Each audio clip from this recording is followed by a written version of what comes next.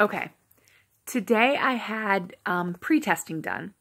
So what I had to do was go to the hospital, and I waited by admissions, and then they took me down to one of the registration things where they get your insurance and your picture ID.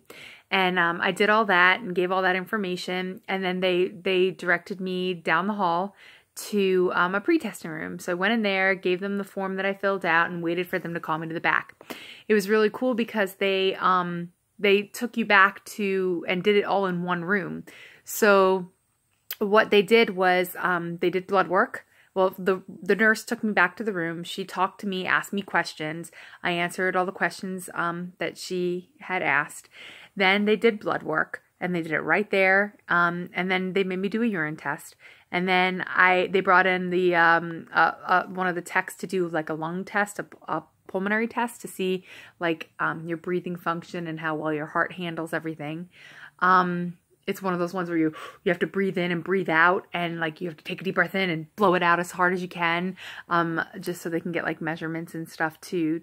Then they make you go down the hall like 5 doors down, and it's the x-ray right there. So you get your chest x-ray done. And then that took literally like 10 seconds. And everything was on time and timely, and when one was done, the next came in. And then the last thing was the anesthesiologist who talked to me. And she, you know, basically told me what was going to happen, what medicines to keep taking, which ones not to. And when I was done with her, I was finished. So all the pre-testing was done right there. You didn't have to go like 3 doors down, 12 doors down.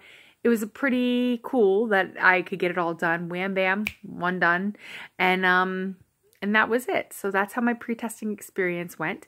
And now I have to wait a whole another week, and then I have my open heart surgery.